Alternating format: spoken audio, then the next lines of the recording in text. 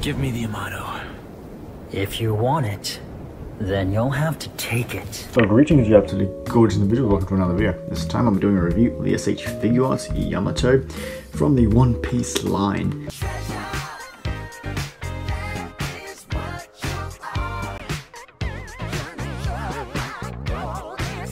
Anyway, here with the figure out of the box, and something's not right. Where the bloody hell am I? Ooh, new room. The Grand Canyon. So yeah, all gags aside, I'm filming this in a hotel because I'm currently on holidays.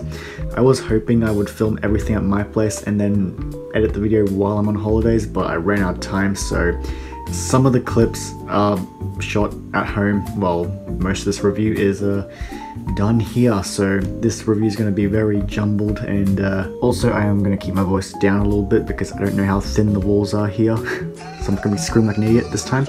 I'm sorry, sir. But yeah, with the figure out of the box, and overall, it's a pretty damn good figure. So I got the Luffy in this line so far, and that was a really disappointing figure, I'm not gonna lie. The Zoro I skipped because I heard he was absolute garbage, and I'm not gonna bother with that one. The Sanji I skipped as well because I don't like the outfit. Shush. I do apologize for the shit lighting. Again, I'm not filming this in my regular area. But yeah, let's take a look at this. Although I should probably start with the default face. But yeah, I think the face looks fairly accurate to her on-screen appearance in the hit TV series One Piece. The horns do look quite nice as well. They do get a bit of a seam line running up the side of the horn there, but not overly noticeable, so not the worst thing in the world. Well, that's alright then. And there we have the hair, which looks goddamn beautiful. I like how the hair goes from this white to this teal to this bluish color. I think it looks pretty damn good. And of course, all the sculpt in the hair looks goddamn beautiful. So anyway, moving on to the body into the blood boobs. And surprisingly, the skin tone actually matches pretty damn good with the face, the arms, and the body.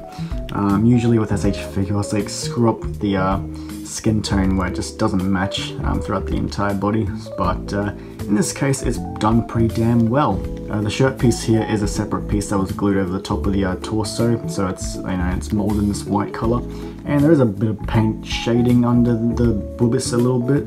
Anyway, moving on down to probably the most concerning part of the figure, and that's the skirt piece. I originally thought that this was all going to be one piece, but no, it's actually 4 different pieces. Got the 2 on the side and the 2 on the front and back.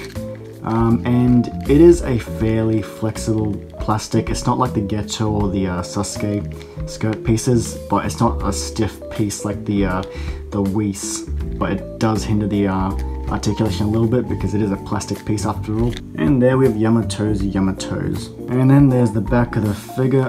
You got these giant rope thingies. I don't know what to call these, but yeah, that's sculpted pretty nicely, I guess. Looks a bit goofy though. And when it comes to detail, I think it's pretty decent. Like, it's got a bit of paint detailing and shading throughout the figure, but nothing too extreme, but well, looks pretty good.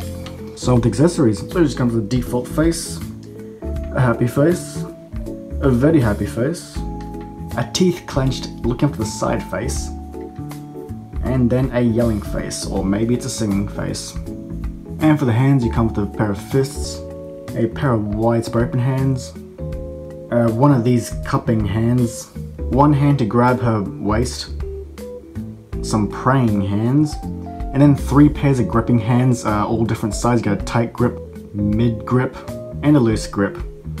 And that is for accessory, this weapon here. I don't know what to call this. I have no idea what this weapon's called, so I'm going to call it the plonker for this video. But yeah, it's been sculpted rather nicely. It's all this one color, but yeah, it has this sort of shiny sheen to it, so looks pretty damn good if you ask me. And then she comes with probably the most inaccurate looking face of all time, which kind of looks like Luffy, not gonna lie. But surely it can't be for him because I am buying a Yamato after all. So overall, when it comes to the accessories, it's pretty good. Like, you know, it comes with a weapon, so that's nice. Plenty of faces and plenty of different hands, so yeah, I think overall pretty solid amount of accessories. Anyway, on with the articulation. So the hair is on an adjustable peg at the top here, so you can go side to side, up and down. And there's also an adjustable peg at the mid-section of the hair, which, yeah, also has some nice range there, so nice. The head moves up, down, side to side, and also has that ball peg at the lower neck there. Ball peg at the shoulders, which works as a butterfly joint. Arm moves out.